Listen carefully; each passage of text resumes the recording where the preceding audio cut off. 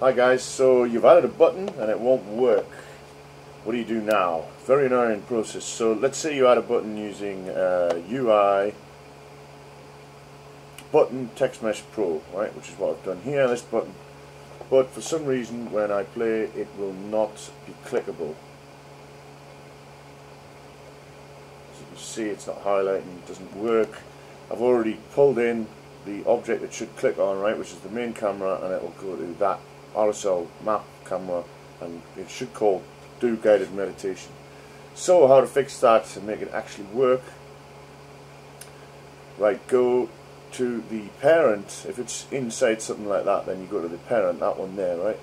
So you want to make sure that first of all you have the input, the event system, sorry, right?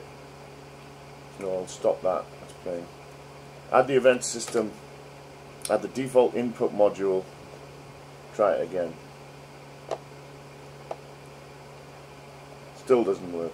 Make sure that the button is set to interactable.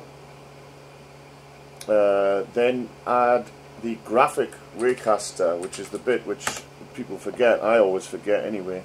If the graphiccaster is on, the event system is on, you've got the standalone input module, it should now click. Let's just find out. Yeah, it works. Okay, thanks for watching guys, just a quick one.